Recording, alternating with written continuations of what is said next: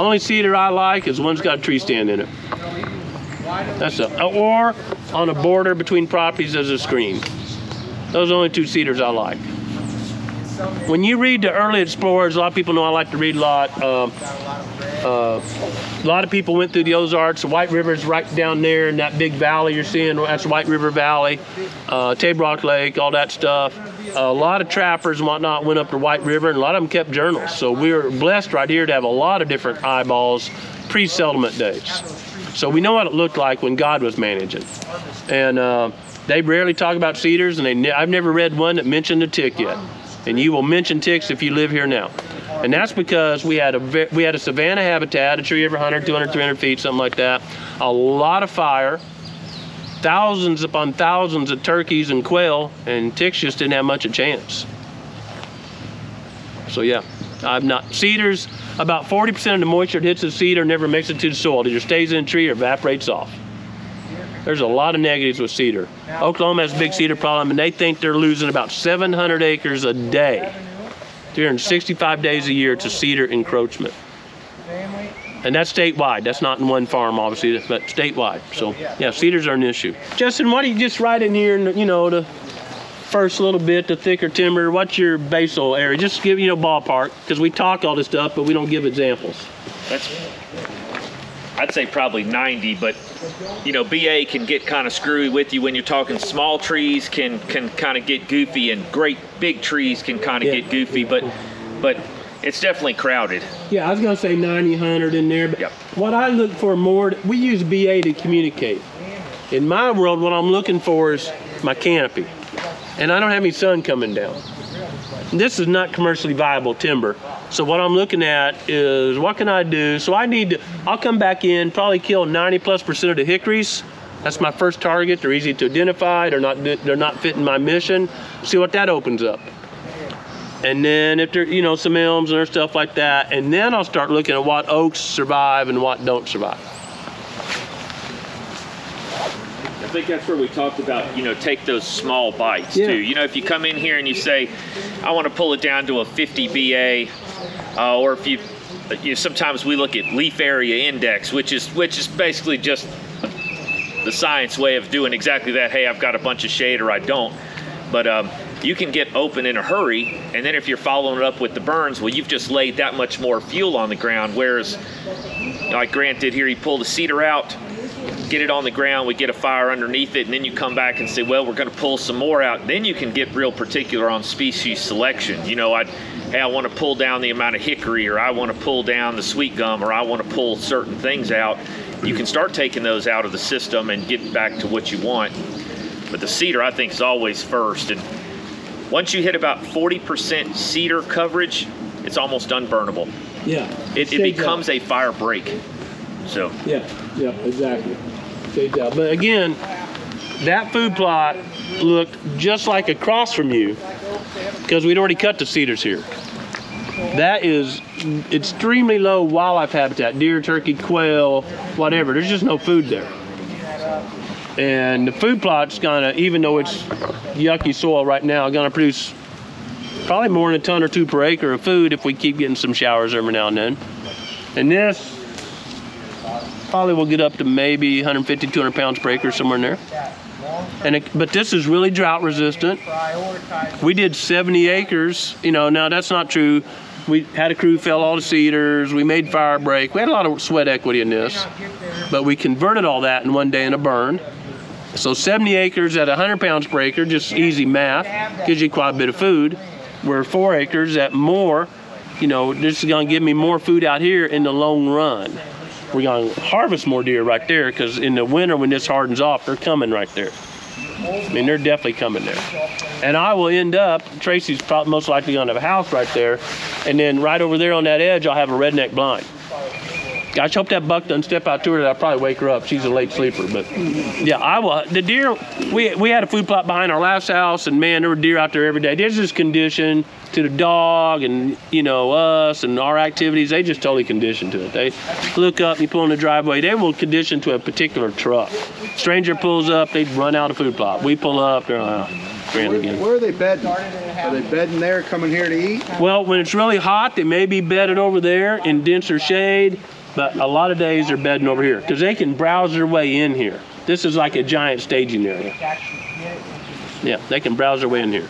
This is going to be super high quality habitat. How far did you burn down that hill? Did you create a fire? All the way up to the next ridge top. So you made the fire break on the next road Yep. Not suggesting that for everyone. We're really comfortable with fire. Had right conditions for this unit. Did you burn all that in one go? Yeah, 3 of us one day. Yep. You hear some people talk about leaving these skeletons and stuff for bedding habitat with your pile on. I'm on the internet. That's internet garbage. I mean, they will. They're bed there, but they'd rather bed in 3-foot tall ragweed, native grasses, whatever. Don't you agree, Fred?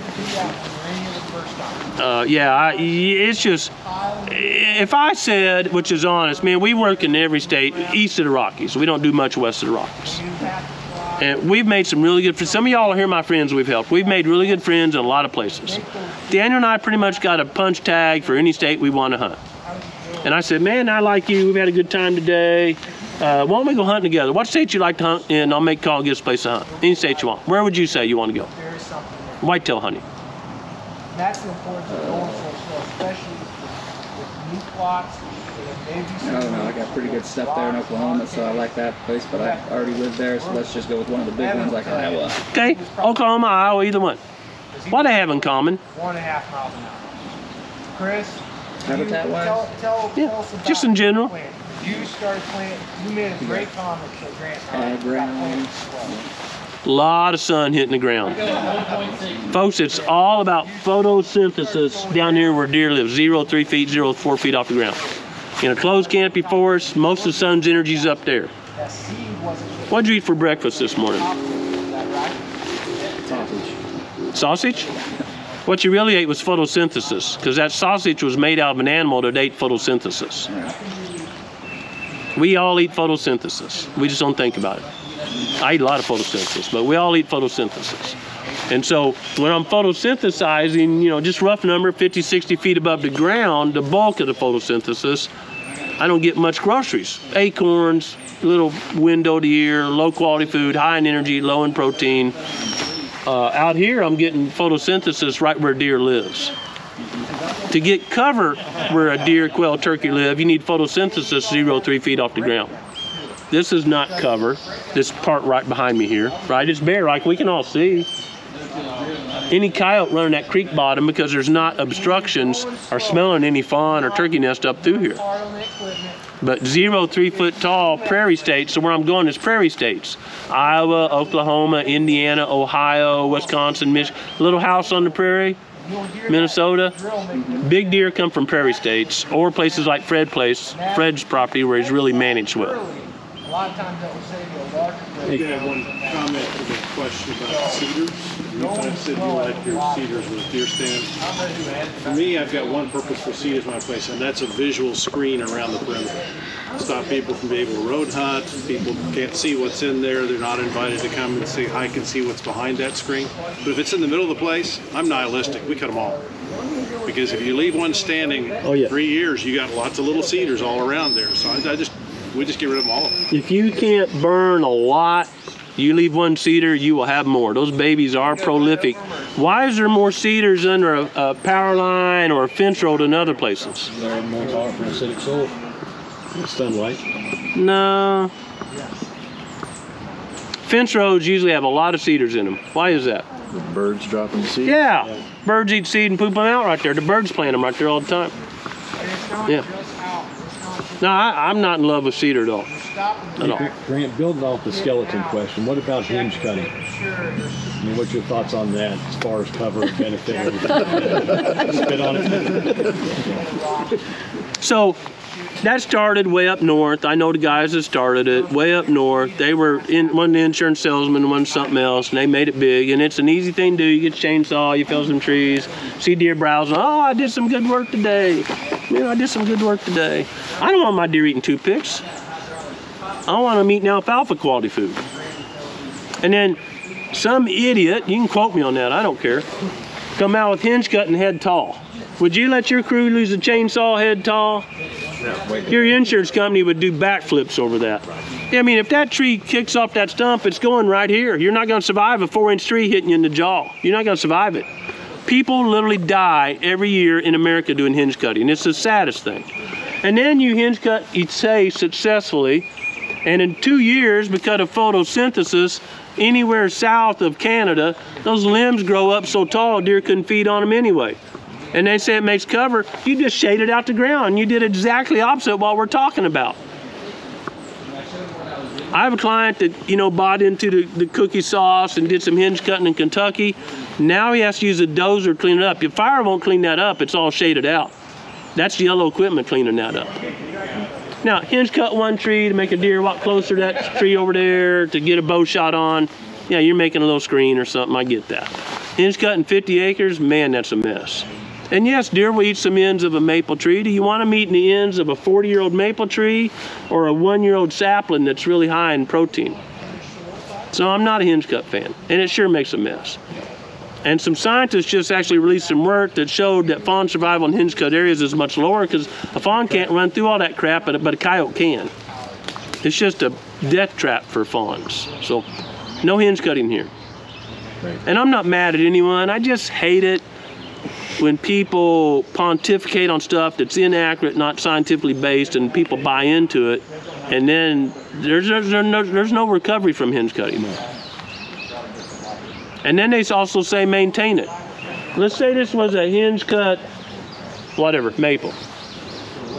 How you gonna maintain? You gonna cut every limb, hundreds of limbs on one tree to maintain that? Yeah, no, impractical. It's impractical. So it's not a good tool for me. I got a question back to the basal area. Yeah, So I'm in Virginia, Pine Belt, loblolly pine. yeah.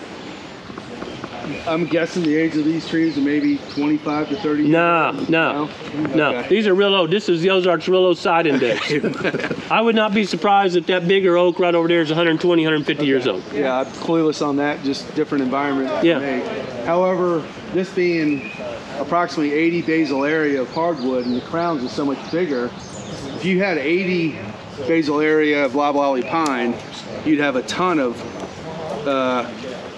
That's right on the Ground edge. I like the thin pines. I get a lot of variables in here. Age of stand, there's so many variables. But yeah, so I'm thinking 20-year-old pine. if I'm in it for producing income, that's my primary objective. And my secondary is wildlife habitat, which that may fit a lot of landowners, right? They need to pay for land, pay for kids' college, whatever.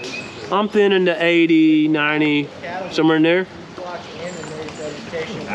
I may be contrary, and there are a lot of guys that think differently than me, but to be honest, I think nowadays, because we're not growing 40-year-old timber anymore, we're harvesting 25-year-old timber. The mills want this. Right, chip you know, us off. you don't build it, you know. Grant's about to build a house, and I bet there'll be a rare 2x12 in there, maybe on your stair treads or something, whereas 20 years ago, we used to build 2x12s, used to be everything that spanned a 2-car garage, used to be every living room had 2x12s over it.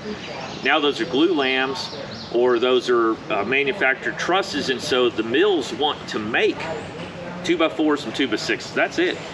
And so we're only growing them this big, so to me, even if I have a landowner that is a commercial timber owner, does not hunt, doesn't care, he says, I want trees from fence to fence, I thin them to a 55 or 60 at the first thinning. But pine pulpwood prices are in the dumps right now. Right. So, I mean, I'm looking to thin some myself here soon, and I'm thinking of thinning it down to 55. So the acreage I'm talking about was previously thinned, was approximately 80 to 90. I mean, I love thin. I love 50, 60.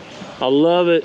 If I'm on the pine side, I may leave a little more. Justin and I both grown this. If you go from DC to East Texas, you know, around the Piedmont, Coastal Plain area, that's pine trees primarily, due to government programs back in the day. There's more pine out. We can't get rid of pines. We have clients can't even give pine away. So Justin's idea is, which I agree, even plant it thinner to start with and grow trees, bigger trees faster, get some wildlife benefit along the way. Because if you plant that typical 7.5 by 7.5, it's not just the pulpwoods in the dump now, it's in the dump for the foreseeable future. Absolutely. So you might as well do something different there. But that does help you move it though. If you're, a lot of the challenge now is not just how much money I get paid for the pine timber, it's can I even get rid of the pine timber? So a lot of times we're marketing and we say, well, hey, everybody else is going to take it to an 80, but we're going to take it all the way down to a 55. The logger says, oh, well, I'm going to get 30% more wood. I'm going to move my equipment, but I'm going to get 30% more wood per acre. But you just got to be selective. Don't let them take the good ones. Right. Make them take the junk. And just know that when you do thin it down that hard, all that sunlight makes great food on the ground, but also grows brush. So we got to implement a prescribed burn plan. Like you got to get going with it. And burning is a maybe process, even a not herbicide with it. Yeah. How many live in pine country here? Small minority. So you can talk to us later about that. But pine management, pine stands could be wonderful wildlife habitat. They are not a desert at all, managed appropriately. I mean, incredible. I would say much easier to manage than this, and probably more productive. This is not pine country. It was originally. This was shortleaf pine country. And the early settlers took that out and hardwood brush come back. The bottoms, wetlands, bottoms, north facing slopes were hardwoods, everything else was shortleaf pine. Daniel, what's going on, man? Well, the gentleman made a great comment. Pine's so much easier to burn. It loads you up with fuel, and it's fine fuel. Pine in the system is the same as grass is in the system. I mean, it just cooks. It's fantastic. It's such a winner, which is part of the reason that, we manage a lot of mixed pine hardwood, and we do get some landowners that say, oh, I want all the pines cut out automatically. I don't want any pines. Well, pines don't take up a lot of sunlight. They do not disrupt your leaf area index by a whole lot. You can keep some pines out there and they contribute just enough fuel into the system. It's almost, if you think about when you're burning, you think about the old pixie stick game. You take the sticks and you drop them and they would all be kind of interlaced. That's what pine straw does. Whereas if you take hardwood leaves, they lay flat and then they get wet. And it's like the old phone book that got thrown out in your driveway and then it got rained on and it's wrinkled and wet. And you can dry it out, but the book still doesn't open correctly. That's the difference between the two. So if you have just a little bit of pine to mix in there with that hardwood, man, the burn just goes so much easier. I love leaving some component of pine in the system. I hate seeing it taken completely out. Okay, so this is obvious, right? Cedars were felled and one burned. Nothing. No management actions. I'm pretty sure, looking at old aerial photographs, in this county right here, we have 1951 aerial out of an airplane, the old stuff. So it's lower resolution, but this was all pasture, 51. Then they let it go, they lost it. So you're looking at trees 70, 80 years old, somewhere in there. And cedars are, an invasive species, they encroach readily, so that looked like that. Turn around, that being north, or to your other side over there across the road.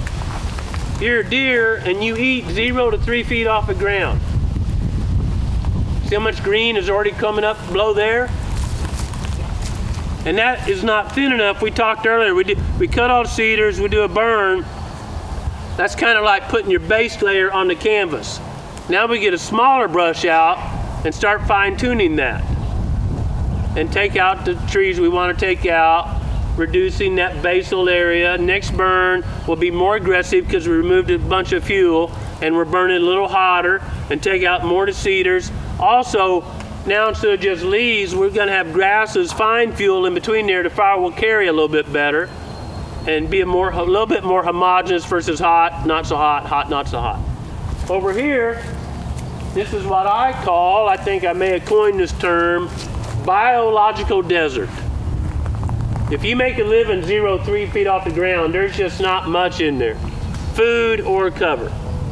If you're a turkey hen sitting in here, and if you do this, I know it's embarrassing, but put your butt up, your head down, you can see a long ways in there. It's like cover for you and I to walk in there, we're getting slapped in the face, but down where critters live, it is wide open. So just running a fire through here, you know, I don't know, it may kill a few small trees, but you would remove some fine fuel and accomplish kill a few ticks. No other objective would be accomplished. A reasonable fire. I don't even think you get a major rager carrying in there too much shade. So just wanted to show a stark comparison here. And I'm gonna, Justin has no idea, has no script, but Justin, I'm gonna hire you to do some work for me, which is true.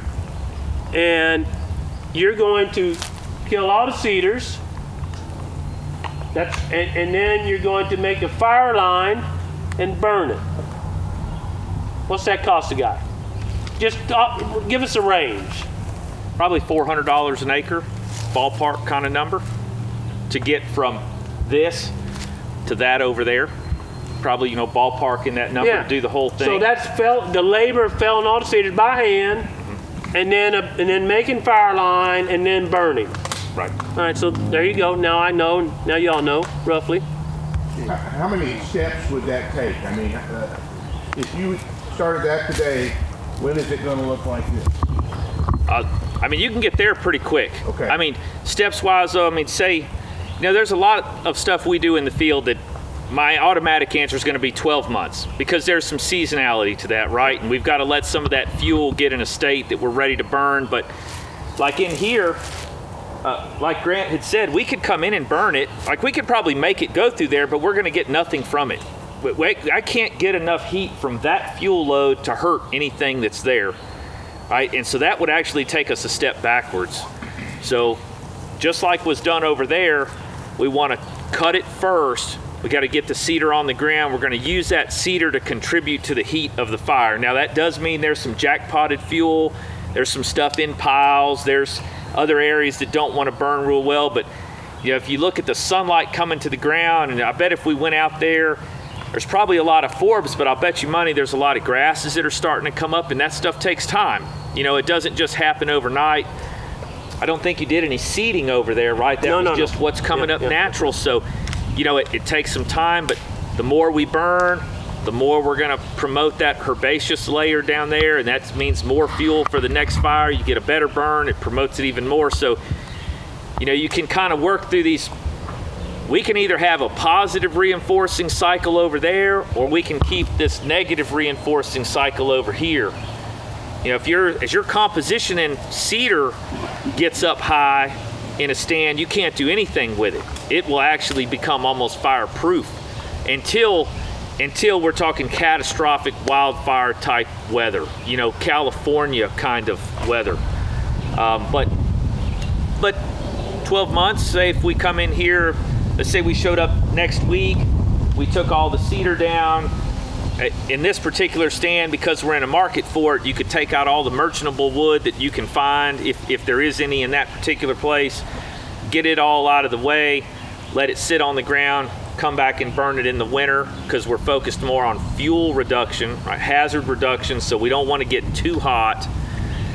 We want to let all that heat vent out of the top without leaves on the canopy. We don't want to build too much heat, and you'll be right there, and that's 12 months, you know, and we're right here again. What's so the next step right here? What's going to happen next? You're going to start getting saplings up, or you yeah, we're getting a few, but we will burn that probably next summer when there's more fuel. And hopefully we get a summer where August, somewhere in there, July, August, we can run a fire through there. And in between then, if I get time, I may go there with the hatchet and some herbicide and take out some trees, open up the canopy more. Do you see a point where you're going to have to deal with herbicide though, with not in there. I can those species of oaks, I can burn that hot enough, and I'll burn a lot of summer burns. And I think I'll keep those hardwood saplings at bay. If I do, it'll be a spot treatment. So those woods over by Tracy's patch were 80 or 90 basal area. What is that? Just for comparison. I'm gonna put my number here, and he can put his number there. I was gonna guess 65. 70. Okay. So I said 70. Patch. I meant in this patch. Sorry. So. Y'all are hurting me. So this is an example, Grant, where you would fell these cedars and burn them in less than a year, just to reduce the fuel. Sometimes, just knowing site-specific information here, depending on time of year I fell them. if I fell them later and they don't get to dry enough that first summer, that's I call it 2 years, year and a half, 2 year cycle for me. If you have small cedars, these needles will wick out moisture. If you have a cedar this big, I like to let it lay for 2 years, and I still won't get good consumption, but I'll burn more of it. I'm all about reducing the cedar load as much as I can. So depending on time of year, sometimes you gotta go that extra season to get it dry enough. So when was this cut? That was cut 2 years ago. So it's 2 years. Yep, year and a half, year and a half. Did you get the same results by hacking squirt? You can, but felling cedars is pretty quick. Sometimes you get cedars with limbs to the ground. It's hard to get in there and hack and squirt and all that. I think a chainsaw does good work here. What you burn is going to hurt your other trees, right? Oh, the leaves are off. I mean, if you had, just say this was a premium oak here, and 5 or 6 of these dry cedars right at the base of it, that's going to build up a lot of heat, and you may or may not harm that tree. Depending on the wind conditions at that moment, a lot of those factors. But cedars don't stump sprout either. Whereas cedars don't stump sprout. So you look out there, I mean, I see a couple of dead trees, but not many. And by this was later in the afternoon, evening, and Daniel and I were putting head fires in there. We were tired and grumpy and wanted to go home. It would barely, by the time we started almost at the blacktop road you drove in, and spent all day working this way, just 3 of us. And the time we got here, the humidity had peaked up like you're talking about, and I couldn't leave it smoldering. So we zigzagged a lot in there and hit some hot pockets, probably hit a hot pocket over there, and just try and get it black so we could leave it for the night. And then the first thing the next morning, someone walks the whole perimeter looking for stumps or logs smoldering that we can put out so it doesn't build up during the day. Because I've seen a lot of fires kick up 2 days later. You got to get them out. That's called mop up. But even in the hot spots you get, even if you, like let's say that pretty good pile right there, and if it had a hot spot, it killed a couple trees right there in that view right there close, that's okay. Oh yeah. That's great sunlight to the ground. That's going to do something growth-wise a little bit different than somewhere else where maybe it was thicker. So you're not hurting a thing in the world. If you have a couple hot spots in a hardwood stand, it's not hurting a thing in the world. I think it's an improvement because it's a mosaic. It's not a monoculture of through there. It makes deer will use, turkeys will nest, brood different places. I think those mosaics are much better than everything exactly the same. Yeah, and as you continue to burn, you'll find those mosaic pieces kind of move around on you. You'll find an area that, like let's say Grant comes back in June and burns it. Well, that spot right over there, because it's getting all the sunlight, it might have a ton of green fuel. And so when they come in, it's all green grasses and it doesn't want to burn in June or July or August for them. But then it's growing fuel. So it has twice as much fuel as somewhere else it's been burned. So next time he comes around, that spot might burn hot again. So even when you burn, you're going to get this mosaic. Not everything will be black. You should not expect, especially summer burns, you should not expect your burn to be just this black everywhere. It all looks exactly the same. It's going to be spotty, and that's okay. That's really, frankly, better than all black. And those spots will move around on you, and that's entirely effective. I think even more so than just having it solid black from one end all the way to the other. One last thing I'll say here, even more to me than a big whopper buck, watching this change, as Justin said, and the process of going from that to that, and the wildflowers in there and the different species, is extremely rewarding to me. Extremely rewarding. Big deer are a byproduct of this. But improving the habitat and watching the ebb and flow and the changes and seasonality is something I've just really, now that I'm a little bit older, really come to appreciate and learn from. Owning my own land and making mistakes here has made me a much better consultant. Much better than I was from textbook knowledge. Much better. So we burned this 3 times, being data.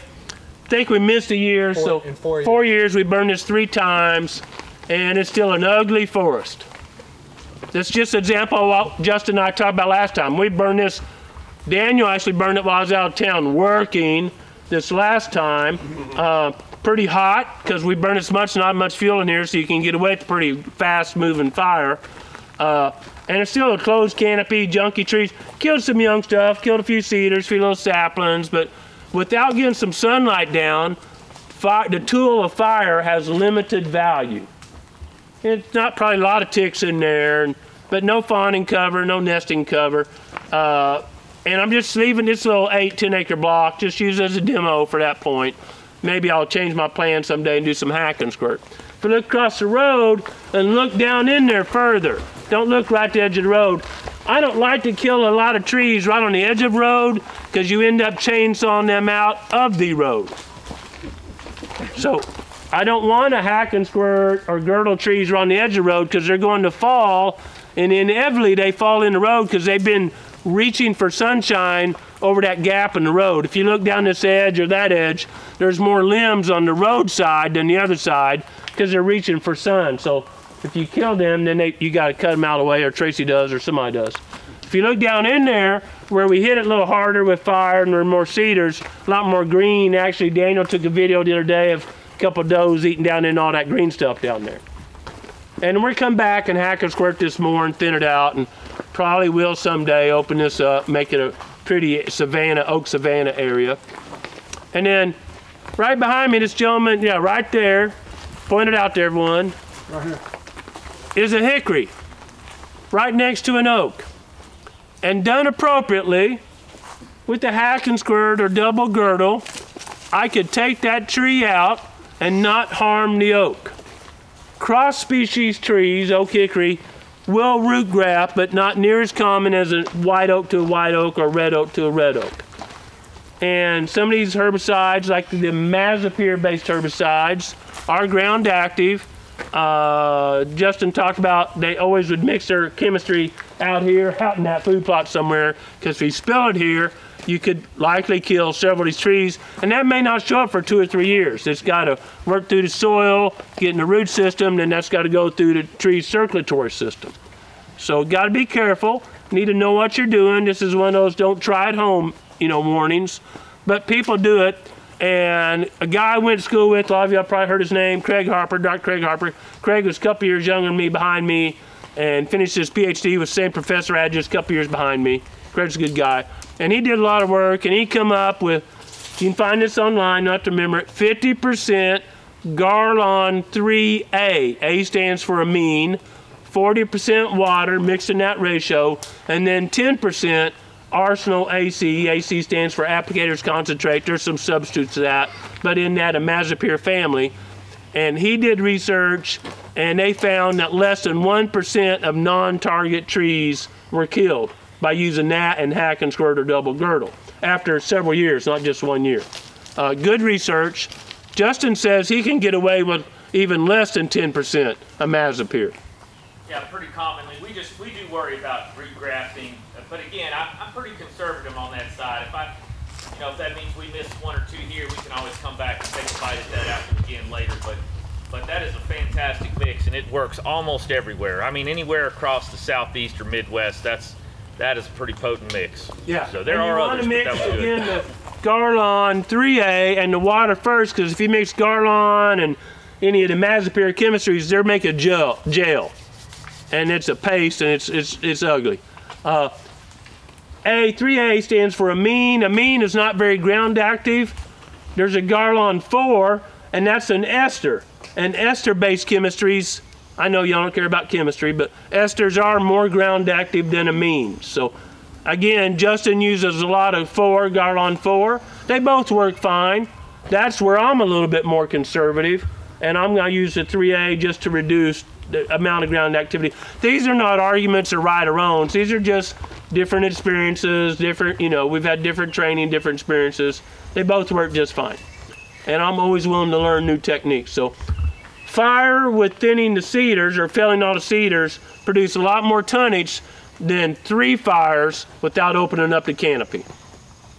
And I would not waste my time doing this on a big tract of timber. Again, this little demo area, just something I want to do. I'm crazy, I know. So this is another, by the way, great trapping area. We've caught a lot of coons and possums right here. Anytime you got a 3-way and a food plot and this type of forest and that type of forest, a bunch of habitat edges, predators are going to run those edges. And so we had traps right here and removed some fur right here. So anything like this. So Grant, the mixture you're talking about for hack and squirt, effective on hickories too. Hickories are kind of hard to kill. Hickory, yeah. You can soup up glyphosate, get the forestry label of that product and kill oaks, but you won't touch hickories, or you won't kill a high percentage of them. So that 10% arsenal is mainly in there for the harder, more difficult hardwoods to kill. And a lot of times we're talking hickories when we say that. Okay. So I've just got a ton of hickories, and I know. They don't do any good. You have hickories, I have hickories, because when people first come through here and cut the forest, the oaks were much more valuable, so they didn't take me to hickories. Hickories are prolific seed producers. Squirrels bury the seed or plant the seed, don't remove them all. So if you favor oaks, hickories are going to have the upper hand.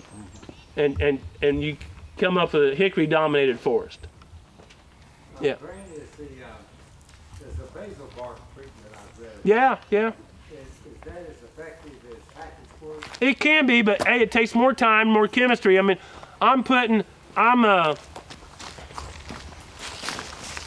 if I'm personally hacking, squirting this tree, I'm gonna call this 5-6 inches. I'm not great at that. And I'm lazy, so I don't wanna hack up here, down here. I let the weight of the hatchet work. So my hatchets come down, and I'm not trying to cut the tree down. I'm not, you know, George Washington killing the apple tree. I'm just going through the bark. I want to get to that xylem and phloem to cambium. So I got a pretty good hatchet. The steel ones are great. I want a wooden handle, a fiberglass handle. I don't want a metal handle. Or one day of doing this and you have a severe case of tennis elbow. I can tell you from experience. So you want something to take some of the vibration out. And I'm going to hack, just get through the bark. I'm going at 30 or 45 degrees. I'm making a cup. And the middle of this tree, middle of these hardwood trees are dead as a rock. Those cells are dead, and they're there for structural support. The living part here is that xylem or phloem or the cambium, the circulatory system. Who's got a knife? The inner bark. Who's got a knife on you? Hopefully sharp. Here you go.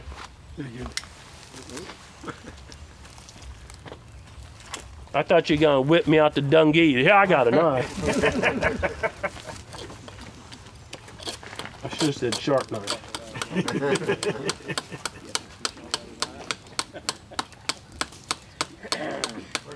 See that? I know. Where's that steel they gave away? Who won that thing anyway? I'll give you $5 for it. See that different color right there? You can't see it over there. That's the inner bark. That's what you want to get to. If you say you can, we got issues. That's the inner bark. And the inner bark is where, right below that, is where you want to get the herbicide. Thank you, Chris. And so I'm hacking at 30, 45 degrees. I'm not out here, you know, trying to get it right. I'm making a cup, one squirt. I have tested a lot of spray bottles from Stuff Mart and other places. They're all about 1 milliliter or 2 per squirt. The recipe is 1 milliliter of that blend per hack. And 1 hack for each 3 inches of diameter. So I'm gonna err on the heavy side. I'm saying this is 5, call it 6. Hack, squirt, next tree. And y'all are used to spraying glyphosate in your food plots or yard, and stuff's brown a week later. I'm not even gonna know this tree was hit except for my hacks for a while. The leaves won't start turning. Depending on the time of year, it may not be till the next year that I know it's dead. Remember, if I kill this tree here, it's probably falling out there. So this may be one hickory that survives, I don't know. So that's hacking. This tree, I'm gonna call it over 6 inches. If I want to terminate it, I give it 3 hacks. That works, as Justin said, from when the leaves are full size, the sap is up. I like to stop. Justin said something different. I like to stop when the leaves start turning color, because I've had some cases where I didn't get a good kill after leaves are turning color, sap's going the wrong way, whatever. But then I can double girdle. There's trade-offs. Hack and squirt is really quick, not that much work. One guy can cover some land. Double girdle, I'm taking a chainsaw, that little steel pruner, whatever, a hatchet takes a lot of time. I'm cutting through the bark twice, wherever it's convenient for me, okay? And I'm using the back, if I'm using a little chainsaw, the back of the saw, the front of the saw may kick, the back saw will pull me around the tree. So use the back of the saw, you need a complete ring, don't leave an inch because the sap will still go up that inch. Double girdle, and then I treat the top girdle. I do not know why, maybe Justin knows. I have a lot better success of termination in the top girdle than the bottom girdle. You can do that all winter long. You can do it any time of year. So no ticks out in the winter, leaves are off, a little tougher to identify trees if you don't know your bark well, but it's pleasant working. In the summer, hack and squirt's easier.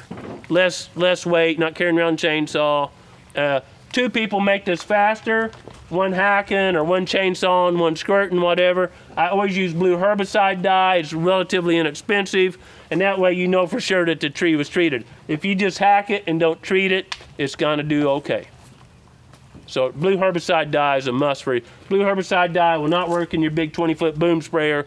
It's so diluted you'll never even know there was dye in there.